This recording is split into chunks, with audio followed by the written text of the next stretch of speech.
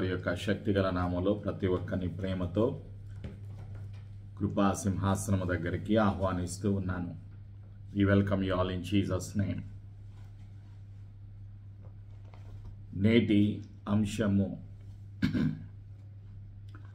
శోధన కాలములో ఎవరు కాపాడబడతారు? Who will be protected in the time of temptation? Who will be protected from the temptation? Who can be escaped from the temptation? శోధన కాలములో ఎవరు కాపాడబడతారు? ప్రార్థన. క్రీస్తు రక్తము ద్వారా తండ్రి నీ సన్నిధికి వస్తున్నాము. తండ్రి నీ ప్రేమకై వందనాలు. యేసు ప్రభువా నీ కృపకై వందనాలు. పరిశుద్ధాత్మదేవా నీ సహాయమునకై వందనాలు. మా ఆత్మీయ నేత్రాలు తెరిచి సర్వసత్యములోకి పరిశుద్ధాత్ముడా నీవు నడిపిస్తున్నందుకు వందనాలు. అనుమానాలను, బంధకాలను, చీకటి అధికారాలను యేసు ప్రభునామములో దూరపరుస్తున్నాము. క్రీస్తు రక్తములో మా జీవితాలను ముద్రిస్తున్నాము.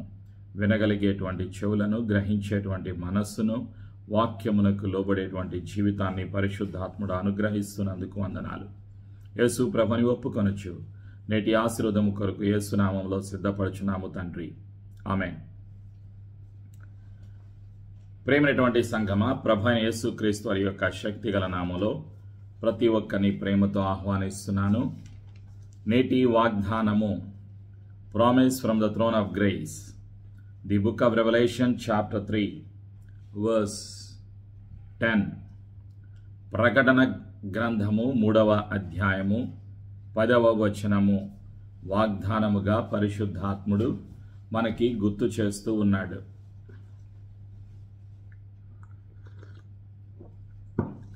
ప్రకటన గ్రంథము 3:10. కలిసి నాతో చెప్పండి. నీవు నా ఓర్పు విషయమైన వాక్యమును గైకొంటివి గనుక భూనివాసులను శోధించుటకు లోకమంతటి మీదికి రాబోవు శోధన కాలములో నేనును నిన్ను కాపాడేదను. ఆమేన్.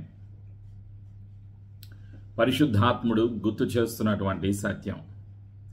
ఎవరు ఎవరిని కాపాడతారు? ఎవరు ఈ లోకములో శోధన కాలములో ఉన్నారు? ఆలోచన చేయండి. నేను నిన్ను కాపాడేదను. ఈ వాగ్దానం ఎవరికి? విశ్వాసులకు. ప్రేమైనటువంటి సంఘమా, ఈ లోకములో ఉన్న అన్యులకు కాదు, నిబంధన జనులకు, క్రీస్తు యేసు రక్తము చేత కడుగబడిన, కొనబడిన, విమోచింపబడిన విశ్వాసుల జీవితాలకు కాపుదల. నేనును నిన్ను కాపాడేదను. నీ యొక్క కుమారుడు, నీ కుమార్తె, నీ భర్త, నీ భార్య, నీ తల్లి, నీ తండ్రి, నీ కుటుంబము, నీ జీవితము, నీవు ఏ దేశములో ఉన్నప్పటికీ, నీవు ఎక్కడ ఉన్నప్పటికీ ఒక విశ్వాసిగా నీవు గుర్తుపెట్టుకోవలసినటువంటి సత్యం. ఒక తల్లిగా, ఒక తండ్రిగా, ఒక కుమారుడిగా, ఒక కుమార్తెగా నిన్ను కాపాడేది ఎవరు? నీ కుటుంబాన్ని కాపాడేది ఎవరు అంటే ప్రభు అయిన యేసు క్రీస్తు. నేనును నిన్ను కాపాడేదను.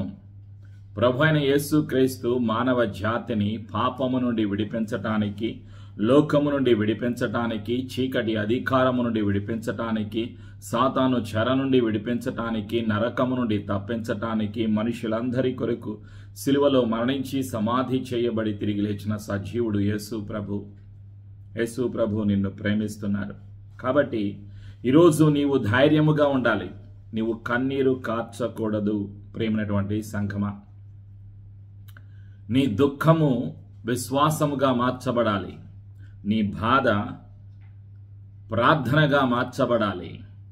నీ ఆందోళన నిరీక్షణగా మార్చబడాలి. నీవు ఆందోళన చెందకూడదు. నీవు దిగులు పడకూడదు. నీవు భయపడకూడదు.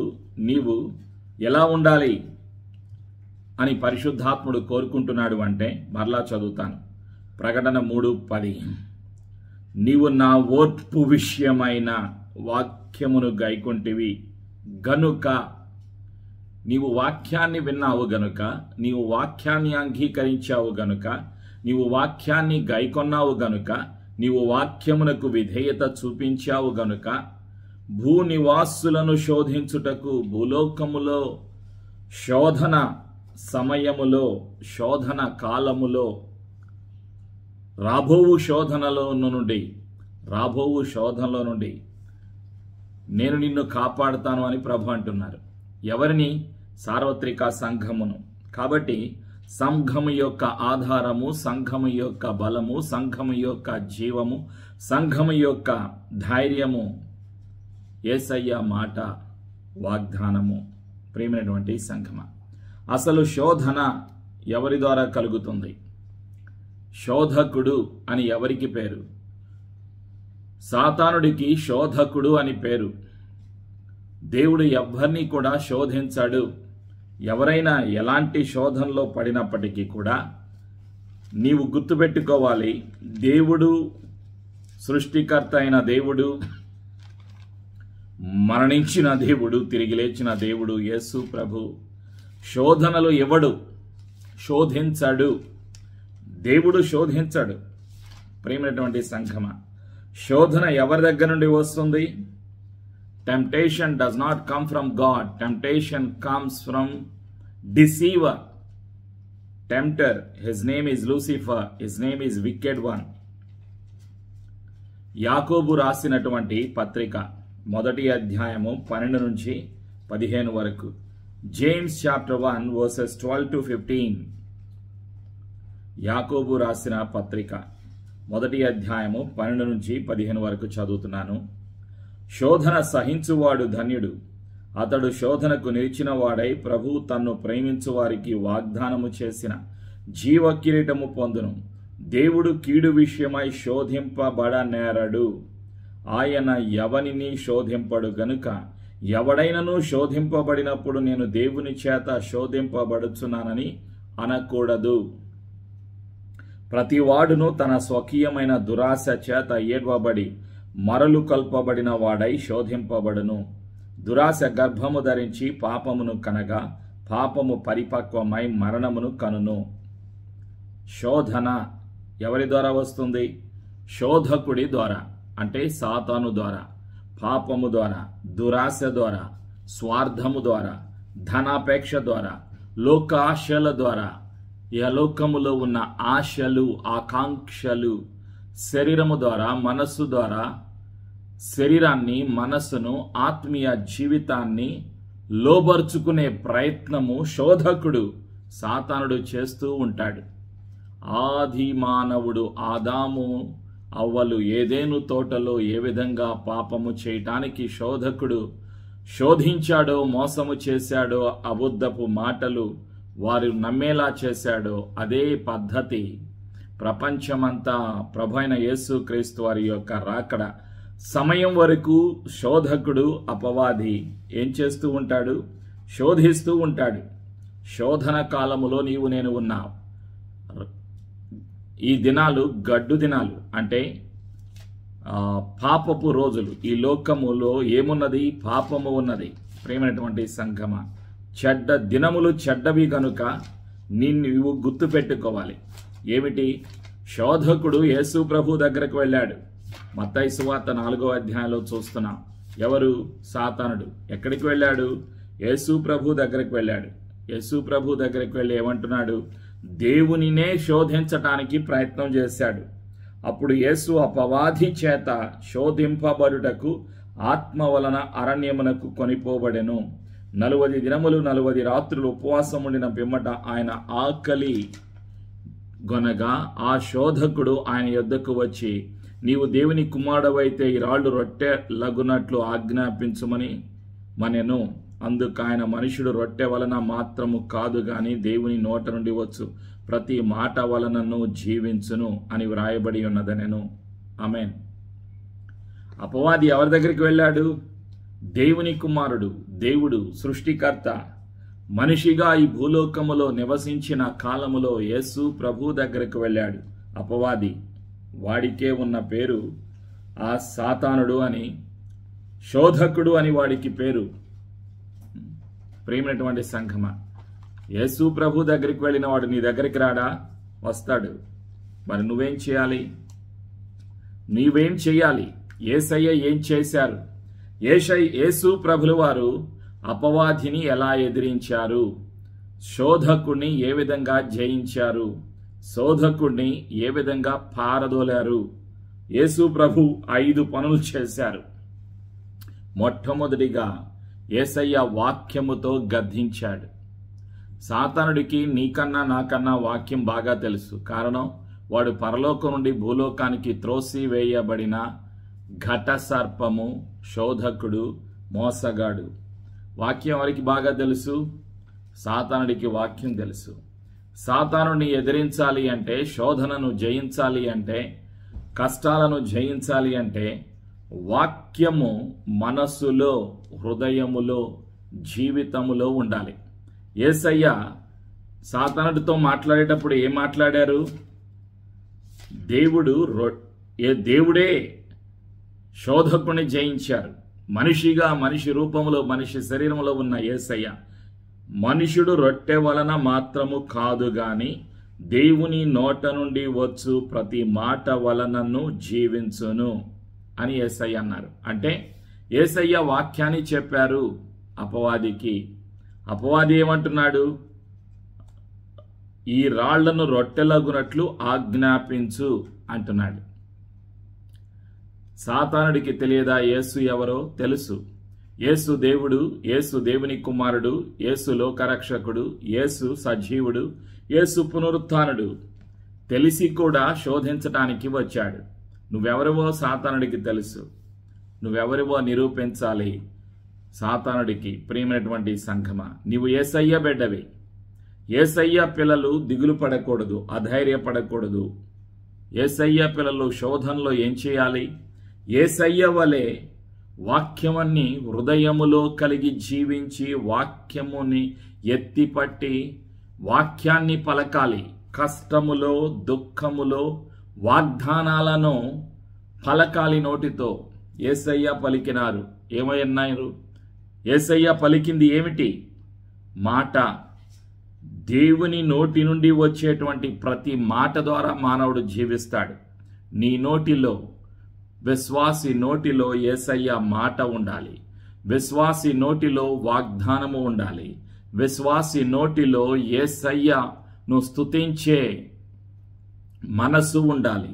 ఏ సమయములో, ప్రతి సమయములో, కష్టములో, దుఃఖములో, శోధనలలో, సమస్యలలో, ఆందోళనలలో, ఒంటరితనములో, ఏకాంతములో, ప్రతి సమయములో నీ నోట యేసయ్య మాట ఉన్నప్పుడు శోధకుని జయించగలుగుతావు, అపవాదిని జయించగలుగుతావు, ఎదురయ్యే సమస్యలను జయించగలుగుతావు. యేసయ్య 5 పద్ధతులు వాడారు శోధనలు జయించడానికి. 1, వాక్యముతో మాట్లాడారు. వాక్యమునకు విరుద్ధముగా మాట్లాడలేదు. నీవు వాక్యము నీ హృదయములో కలిగి నీవు మాట్లాడాలి. వాక్యముతో నీవు జీవించాలి. వాగ్దానముతో నీవు నీ కష్ట సమయములో నీవు పలకాలి. 2వది, యేసయ్య ఏం చేశారు? శోధకుని జయించగలిగింది ప్రార్థన. మనిషిగా యేసయ్య జయించారు. ప్రార్థన యేసయ్యలో ఉన్నది. 2వది ప్రార్థన. ప్రార్థన ద్వారా జయించగలుగుతారు. ప్రార్థన దేవునితో సన్నిహిత సంబంధాన్ని పెంచేది. ప్రార్థన అభిషేకాన్ని పెంచేది. ప్రార్థన మనిషిని దేవునికి దగ్గరగా చేసేది. ప్రార్థన దేవుని శక్తిని, జ్ఞానాన్ని, ఆలోచనను, ఆశీర్వాదాన్ని అనుభవింపచేసేది. యేసయ్యలో ఉన్న 2వ సత్యము ప్రార్థన. యేసయ్యలో ఉన్న 3వ సత్యము తండ్రి చిత్తానికి విధేయత చూపించారు. మనిషిగా కష్టాలను, శోధనలను, ఆకలిని, దాహాన్ని, దప్పికను, దుష్టుని జయించగలిగారు యేసయ్య. తండ్రి చిత్తానికి లోబడుట ద్వారా, తండ్రి చిత్తానికి విధేయత చూపించుట ద్వారా. అందుకే నా ఇష్టానుసారముగా జీవించడానికి నేను రాలేదు, నా తండ్రి చిత్తాన్ని నెరవేర్చడానికి నేను వచ్చాను అంటారు యేసయ్య. ఎవరు? యేసు ప్రభు, యేసు దేవుడు, యేసు దేవుని కుమారుడు, యేసు పరిశుద్ధుడు. యేసు ప్రభు అపవాదిని ఎలా జయించారు? 4వ సత్యం పరిశుద్ధత. నింద, పాపము లేని జీవితాన్ని యేసు ప్రభుల వారు జీవించారు. ఆయనలో పాపము లేదు. పాపాన్ని కడిగివేయటానికి, పాపిని పవిత్రునిగా చేయటానికి పరిశుద్ధుడైన దేవుడు మనిషిగా 33.5 సంవత్సరాలు భూలోకములో నివసించిన కాలములో ఆలోచనలలో పాపము లేదు, ఆత్మలో పాపము లేదు, మనసులో పాపము లేదు, శరీరములో పాపము లేని వానిగా జీవించారు ప్రభువైన యేసుక్రీస్తు. దేహముతో దేవుని మహిమపరిచారు, మనస్సుతో దేవుని మహిమపరిచారు. ఆత్మ శుద్ధీకరణ, ఆత్మ పరిశుద్ధత కలిగిన, ఆత్మీయ జీవితములో శరీరములో పరిశుద్ధత కలిగిన పరిశుద్ధుడు, నింద లేనివాడుగా పాపము లేని మనిషిగా జీవించిన మొదటి మనిషిగా చరిత్రను సృష్టించిన చరిత్రకారుడు, సృష్టికర్త అయిన దేవుడు. 4వ సత్యము పరిశుద్ధత. వాక్యానుసారముగా జీవించటం ద్వారా పరిశుద్ధత కలుగుతుంది. పరిశుద్ధత స్వనీతి కాదు, క్రీస్తు యేసులో ఉన్న పరిశుద్ధత మనం ధరించాలి. క్రీస్తు యేసులో పరిశుద్ధత కలుగుతుంది. We receive the righteousness of God through Christ Jesus, through the blood of Jesus. క్రీస్తు యేసు రక్తము ద్వారా, ప్రభువైన యేసు క్రీస్తులో ఉన్న పరిశుద్ధత మానవుడు కలిగి ఉంటాడు. 5వ ఆయుధం యేసు ప్రభుల వారు సాతానుని, అపవాదిని జయించటానికి వాడింది అభిషేకము, పరిశుద్ధాత్మ అభిషేకము. ఈ 5 ఆయుధాల ద్వారా ప్రభువైన యేసుక్రీస్తు అపవాదిని జయించగలిగారు. వాక్యము ద్వారా, ప్రార్థన ద్వారా, తండ్రి చిత్తానికి లోబడుట ద్వారా, పరిశుద్ధత ద్వారా, పరిశుద్ధాత్మలోని అభిషేకము ద్వారా. ప్రేమైనటువంటి సంఘమా, యేసు ప్రభుల వారు 12 మంది శిష్యులను ఎన్నుకున్నారు. మత్తయి సువార్త 4వ అధ్యాయంలో 19-20 వచనాల్లో కొంతమందిని మనం చూస్తాం. ఆయన నా వెంబడి రండి.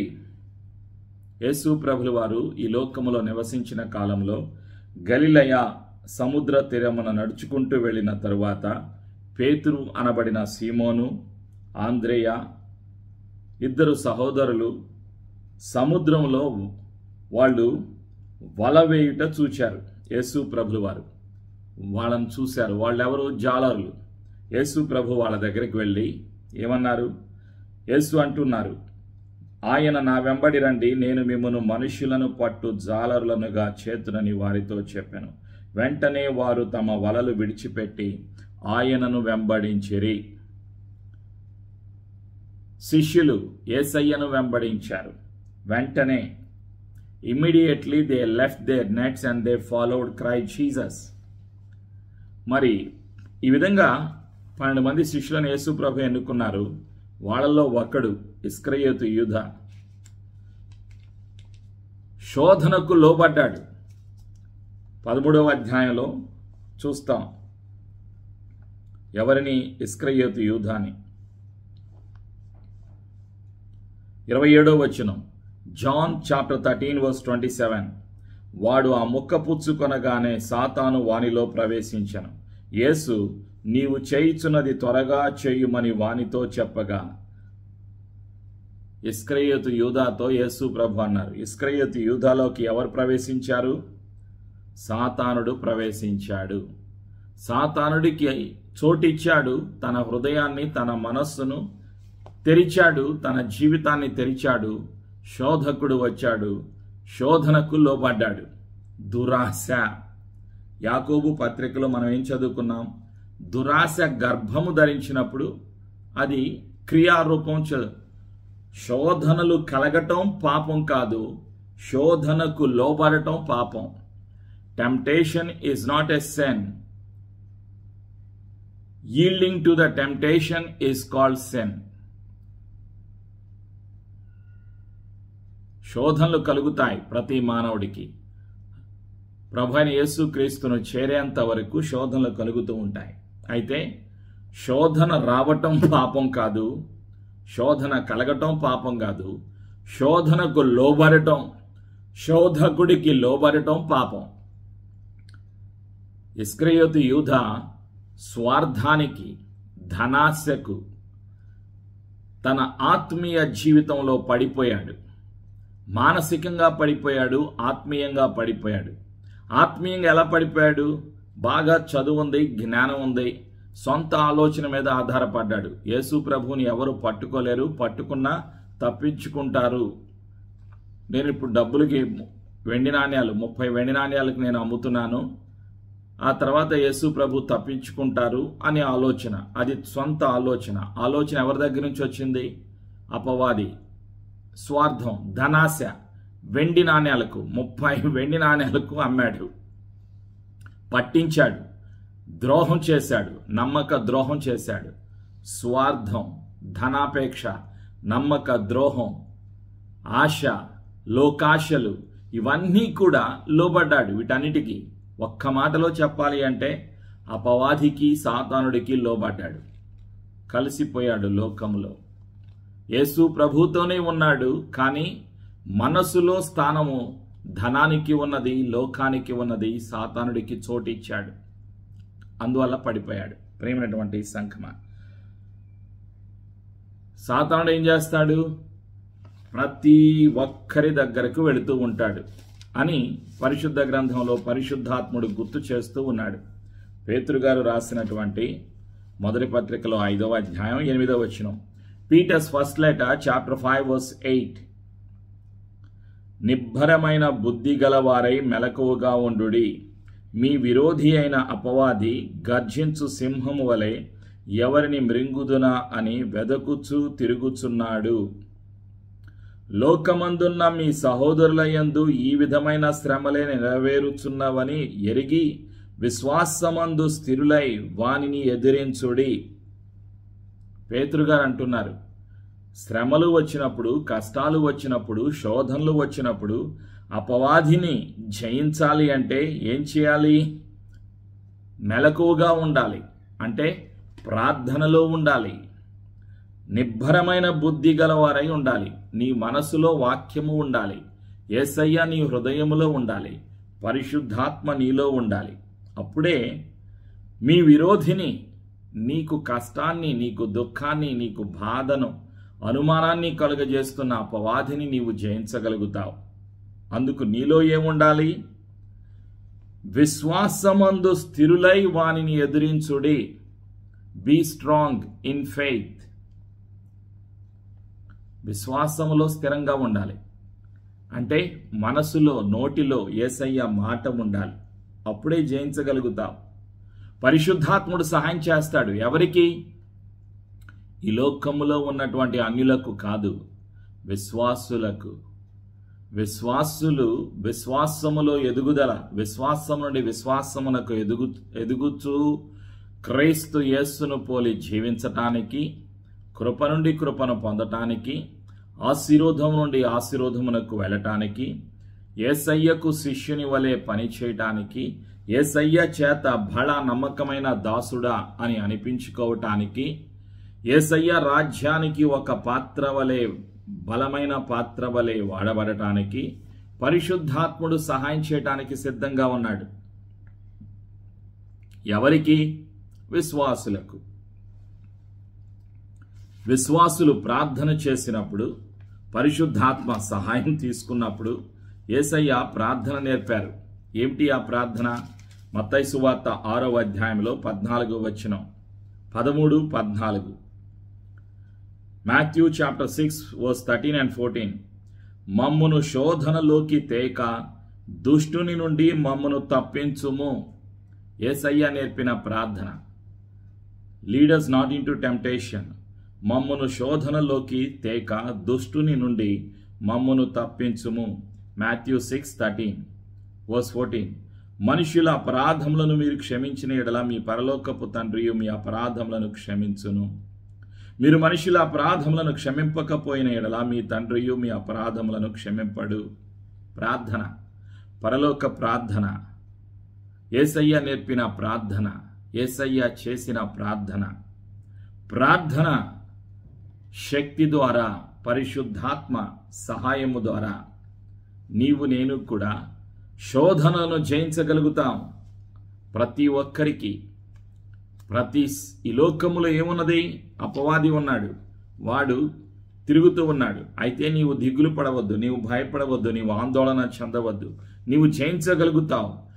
ఆలోచనలలో, సమస్యలలో, కష్టములో, దుఃఖములో, శోధనలలో, శ్రమలలో నీవు కాపాడబడతావు. నీ కుటుంబము కాపాడబడుతుంది. అదే వాగ్దానం. ప్రేమైనటువంటి సంఘమా, మరి మనమేం చేయాలి? మనం నిబ్బరమైన బుద్ధి కలిగి మీ చింత యావత్తు ఆయన మీద వెయ్యాలి. ఎవరి మీద? యేసు ప్రభు మీద వెయ్యాలి. యేసు ప్రభు అంటున్నటువంటి, యేసు ప్రభు పలికిన మాట, పేతురు పలికిన మాట. పేతురు గారు రాసిన మొదటి పత్రిక 5వ అధ్యాయం 6వ వచనం 7వ వచనం. దేవుడు తగిన సమయమందు మిమ్మల్ని హెచ్చించునట్లు ఆయన బలిష్టమైన చేతి క్రింద దీన మనస్కులయ్యుండుడి. ఆయన మిమ్మల్ని గూర్చి చింతించుచున్నాడు గనుక మీ చింత యావత్తు ఆయన మీద వేయుడి. Peter's first letter chapter 5 verse 6 and 7. నీ దుఃఖం, నీ బాధ, నీ సమస్య, నీ యొక్క ఆందోళన, నీ కష్టము ఎవరి మీద పెట్టాలి? యేసయ్య మీద, యేసయ్య దగ్గరకు తీసుకురావాలి. ప్రార్థన చేయాలి. పరిశుద్ధాత్మ సహాయం తీసుకోవాలి. నీ ఆలోచన మీద కాకుండా యేసయ్య ఆలోచన నీలో నెరవేరులాగున నిన్ను యేసయ్య సన్నిధిలో తగ్గించుకోవాలి. ప్రార్థన చేయాలి. యేసయ్యను పోలిన జీవితాన్ని జీవించాలి. యేసు ప్రభు తన్ను తాను తగ్గించుకున్నారు. శోధకుడు వచ్చి మాట్లాడుతుంటే, అపవాది వచ్చి మాట్లాడుతుంటే యేసయ్య ఏమన్నారు? వాణ్ణి గద్దించారు. వాక్యముతో, ప్రార్థనతో, తండ్రి చిత్తానికి లోబడిన జీవితముతో, పరిశుద్ధతతో, పరిశుద్ధాత్మలోని అభిషేకముతో. యేసయ్య వాడిన 5 పద్ధతులు, 5 విధానాలు ప్రతి విశ్వాసి ప్రతి స్థలములో వాడటం ద్వారా, యేసయ్యను వెంబడించటం ద్వారా, యేసయ్య ఇచ్చిన ధైర్యాన్ని కలిగి కష్టాలను జయించి శోధన కాలములో కాపాడబడ్డాను, నా యేసయ్య నన్ను కాపాడారు అని నీవు సాక్ష్యము చెప్పాలి అన్నది దేవుని సంకల్పము. ప్రతి ఒక్కరూ ఒక సాక్షిగా జీవించాలి అన్నది దేవుని యొక్క సంకల్పం. పరిశుద్ధాత్మ యొక్క కోరిక. పరిశుద్ధాత్మ వెతుకుతున్నాడు. ఎవరు నా సహాయం కోరుకుంటున్నారు అని ఆయన వెతుకుతున్నాడు. ఒక ప్రక్క సాతానుడు వెతుకుతున్నాడు ఎవరిని మృంగాలా అని. పరిశుద్ధాత్ముడు సహాయం చేయటానికి, కాపాడటానికి వెతుకుతున్నాడు.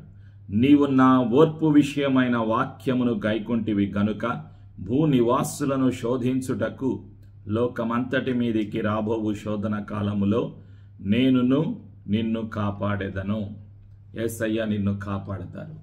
అధైర్యపడవద్దు, భయపడవద్దు, దిగులు పడవద్దు. పరిశుద్ధాత్మ సహాయాన్ని తీసుకో. యేసయ్యను జ్ఞాపకం చేసుకో. యేసయ్య మాటను జ్ఞాపకం చేసుకో. యేసయ్య కృప మనందరికీ సదా తోడైండునుగాక. ఆమేన్. ప్రార్థన చేద్దాం. ప్రార్థనలో ఏకీభవించండి. పరిశుద్ధాత్మ దేవా, నీకు వందనాలయ్యా. నడిపించే దేవుడవు. సర్వసత్యములోకి, విశ్వాసములోకి, జీవములోకి, యేసయ్య సిలువలో ఇచ్చిన ఆశీర్వాదాన్ని పొందటానికి, యేసయ్యను వెంబడించటానికి, ఆత్మలను సంపాదించటానికి, యేసయ్యకు బిడ్డగా, యేసయ్య శిష్యునిగా జీవించటానికి, ప్రతి దేశములో ఉన్న ప్రతి విశ్వాసి జీవితములో ఎదురయ్యే శోధనలను జయించటానికి పరిశుద్ధాత్ముడా సహాయము దయచేస్తున్నందుకు వందనాలు. నిన్ను కాపాడేదను అని వాగ్దానం చేసినందుకు వందనాలు. మాట ఇచ్చిన దేవుడవు, సిలువలో మరణించి తిరిగి లేచిన దేవుడవు యేసయ్య, మా అపరాధములను ఒప్పుకొనుచున్నాము. అనుమానం నిమిత్తమై నీకు ఇష్టము లేని పనులు చేసిన విధానాన్ని బట్టి క్షమాపణ అడుగుచున్నాము. మా పాపముల నిమిత్తమై క్షమాపణ అడుగుచున్నాము. యేసయ్య, నీ రక్తములో మా పాపములను కడిగినందుకు వందనాలు. యేసు ప్రభుని ఒప్పుకొనుచున్నాము. అపవాదిని జయించడానికి కావలసిన ప్రార్థనా జీవితాన్ని, అభిషేకాన్ని, యేసయ్యతో సన్నిహిత సంబంధాన్ని కలిగి జీవించటానికి పరిశుద్ధాత్ముడ సహాయం దయచేస్తున్నందుకు వందనాలు. లోకాన్ని జయించడానికి, శోధకుని జయించడానికి క్రీస్తు యేసు కొరకు జీవించడానికి, ఆత్మలను సంపాదించడానికి మా జీవితాలను సిద్ధపరుస్తున్నందుకు వందనాలు. యేసు ప్రభుని ఒప్పుకొనుచు, యేసు సజీవుడు, యేసయ్య నిత్యము కాపాడే దేవుడు, యేసు పరిశుద్ధుడు, యేసు సజీవుడు, యేసు పునరుత్థానుడు అని ప్రకటిస్తాను అని మాట ఇస్తూ, క్రీస్తు యేసు కొరకు జీవిస్తాను అని మాట ఇస్తూ ఈ సమర్పణ ప్రార్థన యేసు నామములో చేసి కష్టాలను, దుఃఖాలను, శోధనలను, సమస్యలను, బలహీనతలను, బంధకాలను, అనుమానాలను యేసు నామములో పారదోలుతూ క్రీస్తు యేసు రక్తములో మా జీవితాలను ముద్రిస్తూ కృతజ్ఞతలు యేసు నామములో చెల్లించి ఆశీర్వాదాన్ని యేసు నామములో పొందుకొనుచున్నాము తండ్రి. ఆమేన్.